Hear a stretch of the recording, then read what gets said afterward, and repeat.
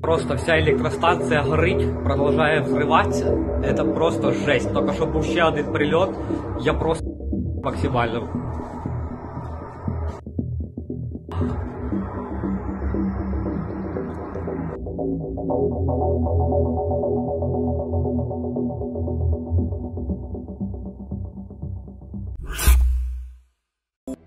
US urges Russia not to play dangerous games at Zaporizhzhia nuclear power plant. The United States has called on Russia to return control of the Zaporizhzhia nuclear power plant to Ukraine and asked Russia not to play dangerous games. Matthew Miller, spokesperson for the United States Department of State, said this. The Department of State noted that they are monitoring the situation at the station and have seen the official report of the International Atomic Energy Agency, which notes that the damage caused by the drone strike did not jeopardize nuclear safety.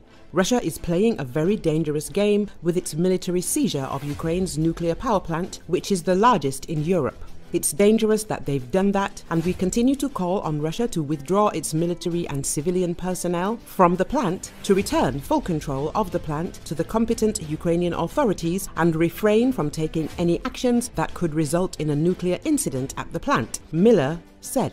On the 7th of April, Rafael Grossi, the Director General of the International Atomic Energy Agency, announced at least 3 direct strikes on the main structures of the containment vessel of one of the nuclear power plant's reactors.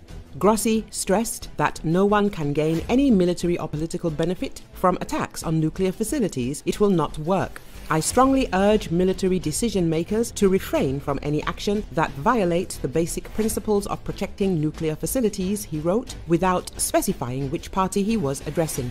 The International Atomic Energy Agency announced that a drone exploded on the territory of the occupied Zaporizhzhia nuclear power plant. The Russians typically blamed Ukraine. Ukraine's defense intelligence said that Ukraine was not involved in any armed provocations at the occupied Zaporizhzhia nuclear power plant, and that simulated Russian strikes on the territory of the plant were a constant practice of the Russians.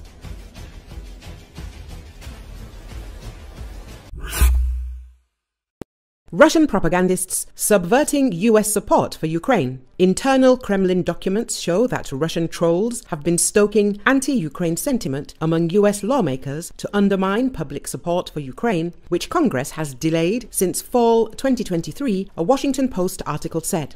The publication also cited political strategists who've contributed to writing thousands of fabricated news articles, social media posts, and comments that promote American isolationism. The Washington Post said it based its reporting on a trove of internal Kremlin documents that it had obtained from a European intelligence service. These documents are dated between May 2022 and August 2023.